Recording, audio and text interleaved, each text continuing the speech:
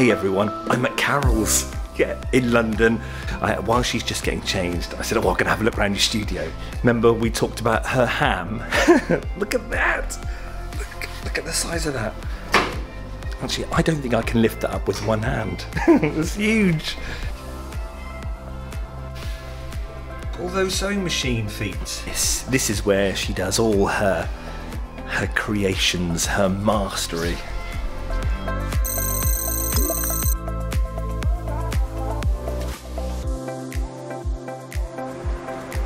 Here we are, it's Carol everyone. Hello again everybody. So we're going to go into MacCulloch Wallis to have a look at some fabric. Trimmings, fabrics, advice, samples, anything. Let's go in and have a look.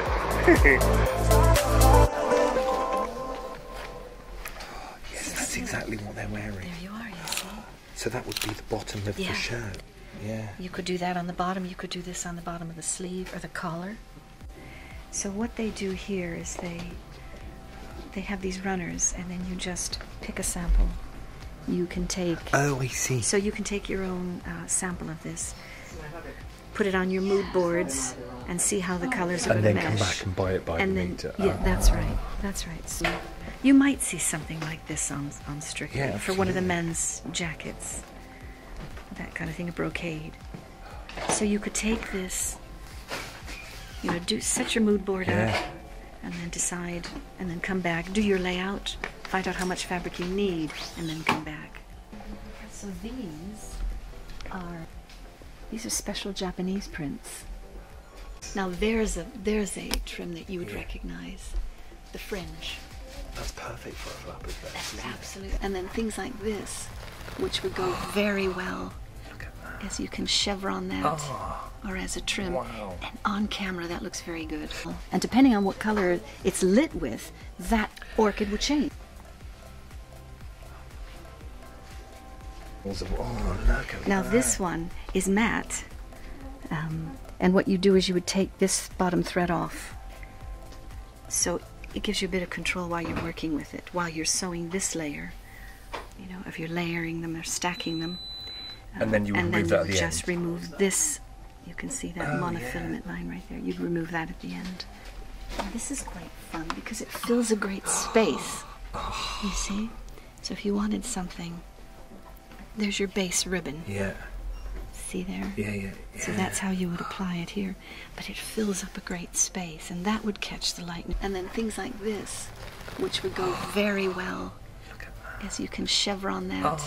Or as a trim. Wow. And on camera that looks very good. In a really soft way. Wouldn't that be wonderful? And because it's organza, the threads themselves are iridescent and do lovely things under lights. Oh, look at that. Oh, look at that. You see, there you go. That is really reactive, isn't it? Yeah. So you could put that on, and you could either make use of the netting or take that away, and for that could be as a strap. It could be as beautiful as a strap. And see there. This set is all about the architecture and building it and having the fastenings that will hold things together. You've got alternatives. You don't have to always put a zip in. So you've got this popper tape. So let's see. So there we go. You've got your male and your female side. So you buy this by the meter, and you see, and that goes together. That's really strong. You know, so where maybe a zip wouldn't be that reliable, you can use something like this. And then you can rip it off quickly. And take it off quickly for quick changes. You've got the hook and bar as well. So this hook and bar tape. This is loop tape for covered buttons. This is elastic here. See, this is a lot of leeway in that. All of this, all of these trimmings are set up like that. And you've got these tiny ones as well, like satinized. Oh, wow. Yeah. That's a tiny piping. Very tiny. And delicate. This is nice. This one has a bit of a variegated stripe in it. But all different colors for any project. And again, your day glow. It's always very effective on sportswear. Some mesh. You don't even know what you're going to do, if you're going to increase it or if you're going to maybe take a sleeve off and use that to restyle. Maybe you need to make something smaller or larger. You just don't know what you're going to do until you come in. Yeah. And then you say, ah, well, yeah, but we've got this organza, and maybe I can just use that as a connecting bit, you know, to put something next to something else, and then back that. And it is quite modern to do this, to have an exposed zip. This is a separating one, but you could, and you get around it by just cutting that off, whip stitching that together. I actually think that one was on Strictly a couple of weeks ago. You think so? Yeah, really? There was Diane was in a green dress. Yeah. I think that might have been the actual zip. It was right there. It was an interesting design. Yeah, they're making the zip the feature. Yeah, of the garment. You see.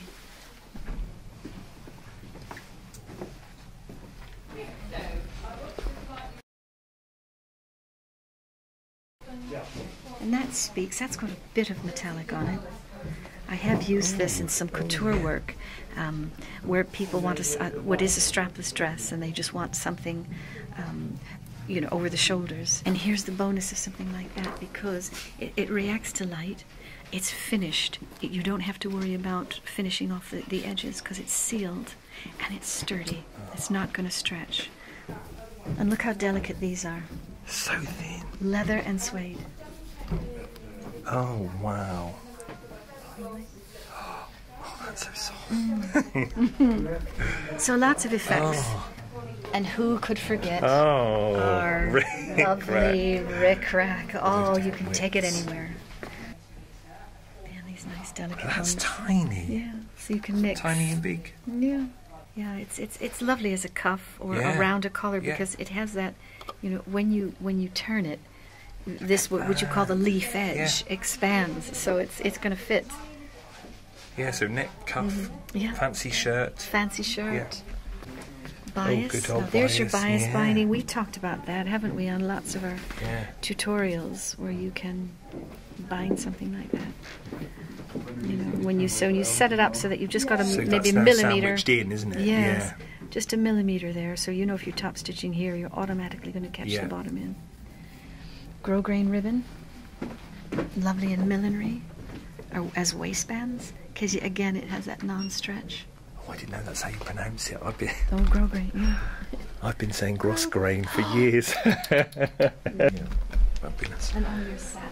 Wouldn't you like to take Carol to a haberdashery shop? You want your own Carol. It's brilliant. Satin ribbons. Oh, these are just lovely. Can't beat it, can you? And it's so lovely when you just put a top stitch right on either side. Yeah.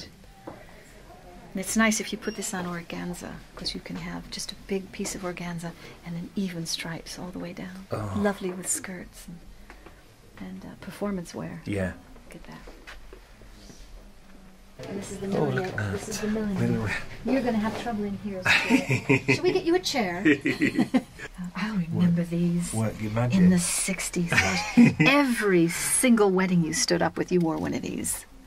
And then trim what it would you up. wear? What you said? So you wore it to weddings. So you had a nice little. Oh, slinky, you had on a flowery dress with a high waist and a puffy sleeve, and maybe a puffiness over there on the wrist, and and a big flower on the side.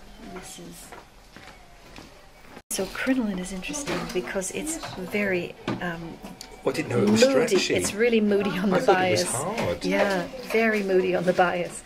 And it comes in different widths. You see that? Look at. Oh wow! So that's the property because it's woven on the bias like that. And this is what keeps the edge of the fabric. So if you have like a bias ruffle and you put this on the bottom of it, that's when you get that great sweep of, you know, and that one dress that. Correct me if I'm wrong, but it was a green dress. It was, the Saturday just gone. Yes, that's right. Yes. Oh yeah, it must have been. This is what gives that great body at the bottom, and you would just sew that on, and then it would just take over. Yeah. Once you're controlling it with your stitch length here, then it's secure. Okay, you don't have to worry about it doing that and coming out of shape because. But look at it just holds itself. Yeah. And then that gives it all that drama. Absolutely, and that dress had it for sure. And then you buy that by the metre as well. By the metre, yes. So there you are.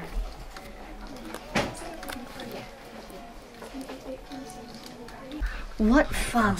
It is that we're on our hands and knees in a little. And my favorite, the beads. The beads. Now these, working with these can take absolute ages to embellish something. And these are what they're talking about all the time on Strictly. Crystals. Yes, the check crystals. Hot fix crystals. They're glued or on. non-glue, Oh, there they are, yes, look, that's what she says. I didn't know. When she says Jet AB, that's what they use. I'll have to look that up. It's a whole new world, isn't it? You see? And on Fleur's salsa or samba one, which had the crinoline, she had red, so what's that? Red crystals at the top, and then blue on the green. I was surprised she used blue, but of course when you go under the lights, that blue didn't really look blue, it looked greeny. And other fasteners. Oh, look. So you can secure these in, and then use that for your lacing, and that's very quick. And then this, now this is fun because these can embellish a whole... Wow. Oh, look at that. Oh, so when you need to fill a great large space and you need something symmetrical, this is what you do. That can be shoulders, that can be bodice. I bet it's like being in a record shop when we used to look at the 12 inches. Then we come to the threads, natural threads, elastic. But they're putting together. So there's a button. We got there. Just one button. One button. So that would, £65. yeah, that would be. You wouldn't put that through a buttonhole, but that would be a really lovely decoration. And they have buckles too. So here's diamante buckles. There's a round. There's a square oblong buckle. Really pretty. So I always use a glass head pin. Always. Nothing else will do. And the larger ones I use like that or these here if I'm working on heavier fabrics or if I'm doing menswear and you want to put a pin in the center back of a pair of trousers or something, you need a sturdier pin.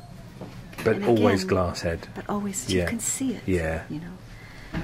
Look at that. So it's just curl, embroidery, milliners, so betweens and sharps. So we have these in the patchwork world, but they are so small. I know. And the head, the eye is so small. You can't, and as you... now your eyes are still... I know, and I still struggle. Yet, An amazing job. Okay. It was another one of these little cubby holes. Yes, yeah. Stuart, we're going to get you a chair. We'll get you... So just in the weave, really interesting textures. Oh, look. And this is so soft and pliable. Whoa, look at that. Oh, now this is nice. Linen. Now that would make a nice trim around a hat. These are great stay tapes here. Perfect. Now these won't be called stay tapes. We just use them for the stay tapes. Yes, exactly. Or will they have stay tape on the? Well, this said acid-free cotton tape. Oh right. So, yes, so that's. So there you go, 55p a meter, and it's good to have this on hand because lots of times you need something that you're going to have to control. Yeah. So and that works a treat, and it's light. It's practically, there's nothing to it. No, you can disappear that into a centimeter seam. Now we can't call this a trip to the churning merchants without looking at the velvet trim, the classic. Very formal. Well, I bet people even buy that to wrap presents. Yes, yeah. Where's the red? Yeah, there you go. There you are. Christmas red. Remember? Yeah, we love the awl. Two tools Vital tool. I use all the you've got time to have. That's very and that's active. when you're doing your tracing on your your paper. when you're tracing through. And your beeswax for drawing your threads through. Yeah, which we talked about. We know how important that is. Stops you getting those annoying knots and kinks. I made a coat out of this. This blue one. The first time I wore the coat, I was in a lift, and a guy came and stood next to me, and he got there was a hook on his rucksack, which got attached to one of these threads, and we were inseparable. And then it continued to happen. Every time I wore the coat, it just snagged on everything. Oh, that's nice. Not very comfortable on the hands, but if you were to, because it's plastic, you can tell. Yeah, that'll be a... Internal, the interlinings, the interfacings. Oh yes, yeah. The canvases and your calicos for doing your toile work. That's always a good one, isn't it, having calico? Oh yes. There we are. That was good, wasn't it? That was fantastic. I mean, you don't get out of there quickly, do you? There's so much to look at, and things that you didn't think you needed or needed to talk about, or they just brings other things to mind.